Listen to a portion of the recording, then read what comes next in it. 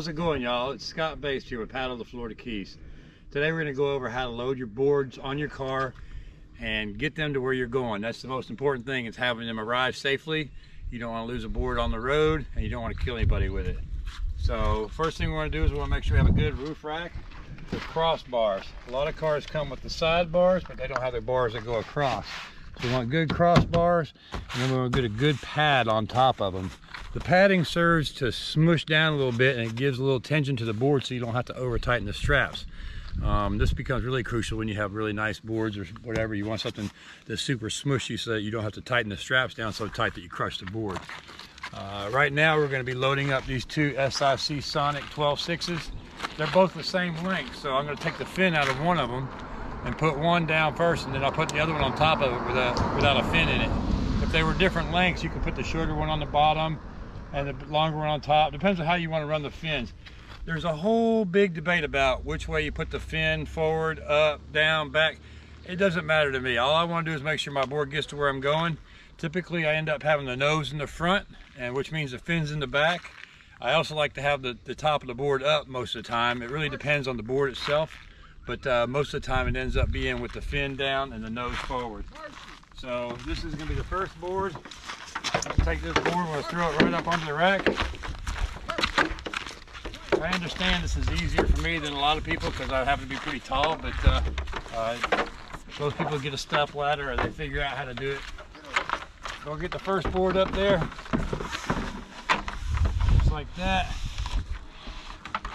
And kind of center it up on the rack itself. And we'll go get the second board.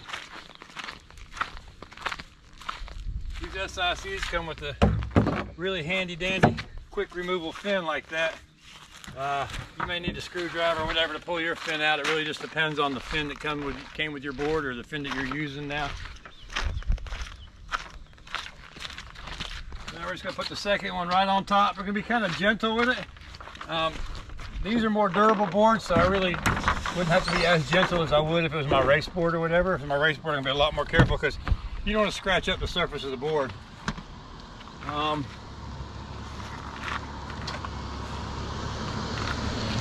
In between the boards, I usually use some pool noodle.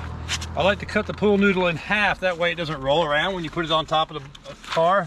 Also, if you have a round pool noodle, when you put it on your board there, the whole board will slide off if you're sitting on a slope or anything. So just cut the pool noodle. It doesn't even have to be a full piece, just something to give you a little space in between the boards.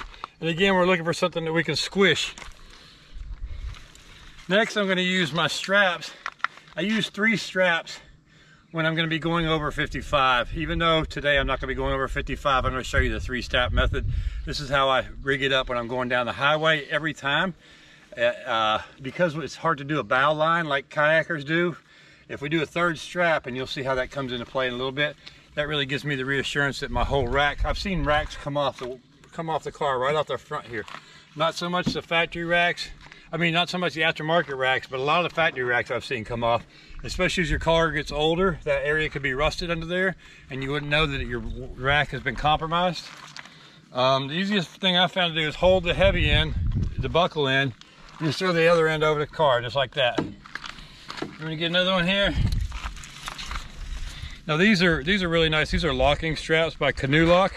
They've got steel cables in them, so you can't cut them with a knife, and they actually have a key lock as well, but I'm just using them as regular straps right now, but I do like them if I'm going to a restaurant and I want something to make sure that it's super secure. I'm just gonna throw that in over there like that, and then we walk around the other side of the car. We're gonna take the long end. We're gonna pass it under the bar. We don't ever want to go around the sidebars. We always want to go around the crossbars. Under the bar, back over the top. Same thing with the other strap. Under the bar, back over the top. Don't worry about your strap having twists in it. You actually want twists. Twists are what keep the strap from vibrating when you're driving high speeds. So if you're driving down the road and you hear a loud buzzing noise, stop, get out of your car, undo your straps, and twist it 1 or 2 more times, and then put it back together. So now I got my heavy end here and my tail end. I just put my tail end back under the crossbar just like that. And then all these straps work the same. We're going to come up through the bottom. All right. I don't like, these are called cam straps. I don't like ratchet straps because you'll over tighten your board. Cam strap, you just put it on there, pull it down nice and tight like that. Not too tight, but it's tight enough. Same thing with the other one. Just like that. Like I said, don't worry about twists. Twists are good. You don't want any twists right here. Sometimes I have to untwist it a little bit with my hand there like that. I give it a little push there like that to make sure it's good. I'll probably tighten this up just one more little bit there. That's perfect. That'll get me up to 55 miles an hour. But if I'm gonna go on the interstate, the best system I've found is take a third strap and just go right over the top of the car. And leave the other end right there like that.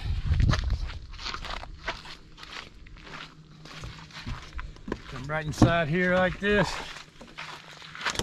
Throw it right through your doors. Open your doors. Don't go through the windows because then you won't be able to open the doors. Most windows now have the frame around the outside.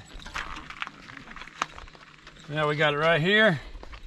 There's a little rock in there. There we go. So we tighten that down right there like that.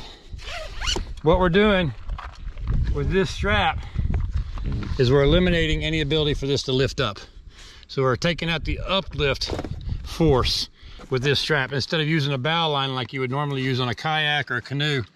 Then on my loose tails, as long as it's not going to rain, I just let them go in the door like this and close it. If it's going to rain, then you might want to tie them up because rain can get down right in through there. All right, this is how I've tied up many paddle boards. I've done as many as 6 paddle boards this way.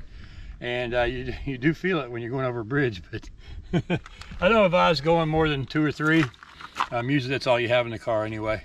But if you're going short distances, you know you're doing downwind or whatever, throw 3 or 4 or 5 of them up there. This will get you where you're going safely, and that's about it. Don't forget, paddle yourself to a better place, and paddle.com.